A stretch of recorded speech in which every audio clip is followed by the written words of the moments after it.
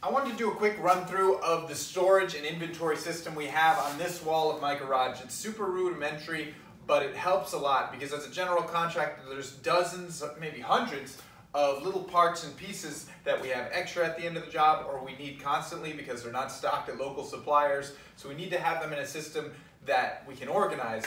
So here's basically what it is.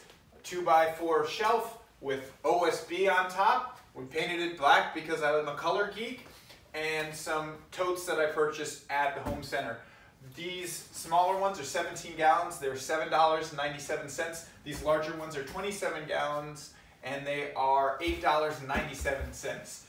$3 roughly for a 2x4, we'll say, and then $19 worth of OSB gets you the whole thing. So it's roughly $200 for an 8-foot section. I have 3 of them, and labeling them is very important because before we labeled them, whenever we would take something out, we would put it back in a different section, and that costed a lot of wasted energy when one of my employees would come in, he didn't know where I would put things, or I didn't know where he put things, and that was all money out. So labeling things means we're going to the same spot every time, we know where that is, and we're not looking as much.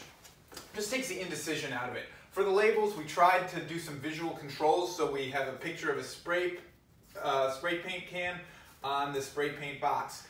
And I don't know how much that helps. It helps probably a little, but does it justify the time? Maybe not. Another way you could make it better would be to go with clear totes. I have found some of them aren't as durable, so that's why I didn't do a clear one in this case, but it probably would speed things up substantially because obviously if you're looking at a clear tote full of drywall tools, you can see that, or if you're looking at a tote full of drop cloths, it's pretty obvious what's in there.